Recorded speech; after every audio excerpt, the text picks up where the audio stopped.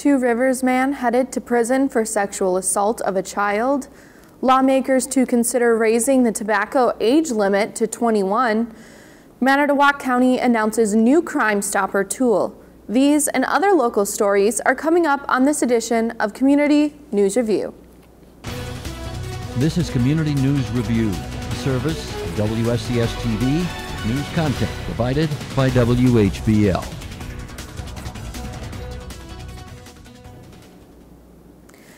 Hello, I'm Maddie Pfister, and this is Community News Review for Thursday, November 7th, 2019. A Two Rivers man will spend 5 years in prison for sexual assault of a child. 20-year-old Tyler James was sentenced this week for the assault that involved an 11-year-old girl. According to the criminal complaint, James engaged in sexual activity with a child on 2 occasions late last year. He was convicted of a charge of second-degree sexual assault of a child, and James was also sentenced to extended supervision to follow his prison term. Authorities responded to the numerous crashes throughout the morning on Wednesday due to the heavy snowfall. Most of the accidents in Sheboygan County were fender benders, and there were also several reports of cars in the ditches. Officials say there were several crashes on I-43 near State Highway 42 and also near State Highway 57.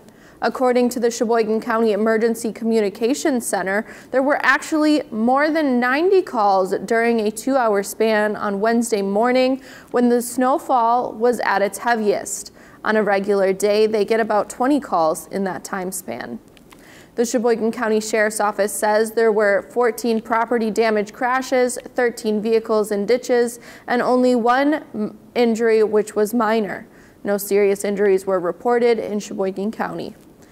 Green Bay Police, meanwhile, received about 25 reports of crashes by 8:15 yesterday morning. According to the Brown County Sheriff's Office, there were numerous reports of crashes on State 172. Elsewhere in Fond du Lac County, multiple crashes were reported on I-41 and US 151 and in Saukville. 1 person was killed in a car crash on I-43, and the driver, a man from Milwaukee, struck a disabled semi on I-43 near the exit ramp to Highway 33. A new bill making its way through the state assembly would raise a minimum age to purchase and consume tobacco products to 21.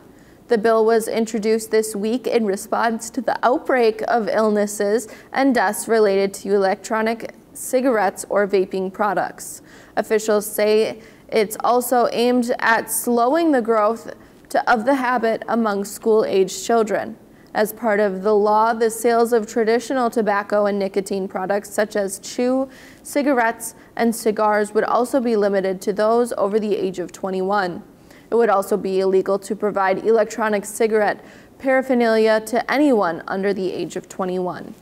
Several states across the nation have implemented or considered similar laws. Others, like Michigan and Massachusetts, have implemented temporary bans on vape products. The Assembly's Committee on Substance Abuse and Prevention held its first hearing on the measure Wednesday. The bill comes with bipartisan support and would need to pass both the Assembly and the Senate before going to Governor Evers. A prison sentence of 25 years was handed down Tuesday to a former vice president of Sheboygan County Chamber of Commerce Board. 62-year-old Stephen Steinpress was found guilty back in September and was sentenced for sexual assault of a child. He was also sentenced to 10 years of extended supervision. Steinpress, who also owned the Bowling Pro Shop at Anchor Lanes in Elkhart Lake since 1981, repeatedly assaulted a juvenile family member over the course of 5 years. According to court documents, Steinpress also ran the Sheboygan County Bowling Association for about 25 years. Manitowoc County residents have a new tool for fighting crime. P3 is a web-based anonymous crime reporting system that gives quick access for mobile device and computer users alike. Tipsters can report crime information anonymously and securely using P3, which can be downloaded free from the App Store or Google Play. The Manitowoc County law enforcement agencies are participating in P3 for gathering information as well as communicating update and reward information back to the tipsters. P3 can also be accessed online through the link posted with this story on our website. Finally, dozens dead and hundreds in the hospital. Both health officials and lawmakers are looking for the answers about vaping and e-cigarettes. So this has now impacted almost every state of the union, and the common denominator is that these young people and older people are vaping, said Senator Tammy Baldwin.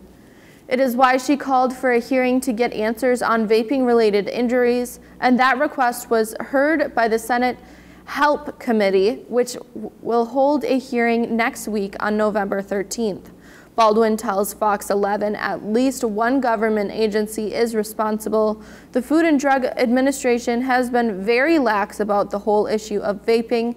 When you see products with flavors that would only appeal to children, then frankly, it is very clear that the industry is trying to get children to vape. But it is more than marketing that Baldwin has a problem with, and health professionals agree. There's absolutely no good data to this point and time to show that vaping cuts down on smoking. There are some studies that are very short term and a maximum of 6 months or so that would have shown maybe. But at the end of the day, once you follow out those patients or those people out for about a year or so, everyone is still smoking. This doctor is a Prevea Health lung doctor that treats people with vaping-related injuries firsthand. He tells Fox 11 advertising e-cigarettes is safer than traditional cigarettes because they have fewer toxins, which is the problem. A traditional cigarette is particularly toxic, and it is very, very toxic. So for you to say to me, I am safer than something that is super toxic, does not make you safe. The hearing will be held in Washington, D.C. on November 13th. And that is our report for today. Join me again on Tuesday for more local news and information on Community News Review.